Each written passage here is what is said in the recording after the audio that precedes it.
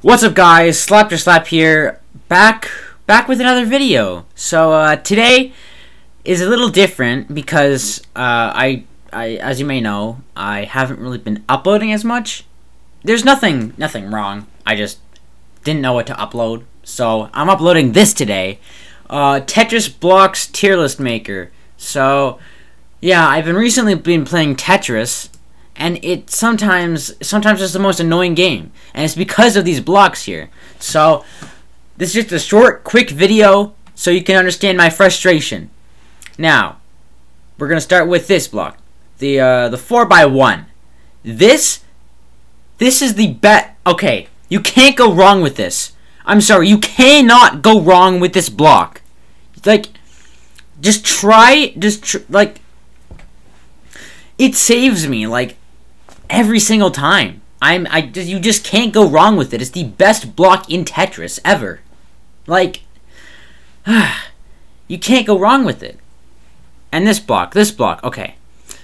It's fine. It's okay. It's okay.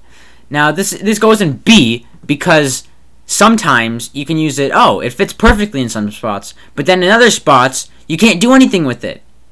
So, yeah, it's in B tier because of that, and it's not as good as that, so that's why I'm putting it in B tier. Now, this block, for the same reason, it goes in B tier, just because you can't really fit it in some spots. I mean, you can, but, like, it's kind of awkward, you know? Now, this block, the 2x2 block, that goes in A tier. It's not as good as that. It doesn't go as it's not an S tier like the 4x1. Well, I put it in A tier because, I mean, it's really good for some spots. It's an easy block to use, and it can save you at some spots. It can fit in some perfect spots sometimes, but usually I'd go with this block more because it's way better. But this goes in A tier because you can't really go wrong with it, but you can't. I mean, it's not a perfect block though. So this block goes in C tier because, you know, it's hard to use. It's really hard to use sometimes. I'm not putting it in D tier because no blocks make the D tier. This one just it's an awkward block to use. You know, I can't really put it in perfect spots. And the reason why it appears too much. Like this block, the 4x1. Like, you barely ever see it. That's how good it is. This block you see almost every other time. So yeah, it's fine. You know, I'm kind of being a bit like mean, so yeah, it's actually quite fine. You know, it's not bad, actually, but there's better alternatives. There's better options. But when you have to use it, sometimes it works, but sometimes it messes me up. When it's the first block, it's the most annoying because you can't really fit it anywhere perfectly. It doesn't have like a flat bottom. You know what I mean?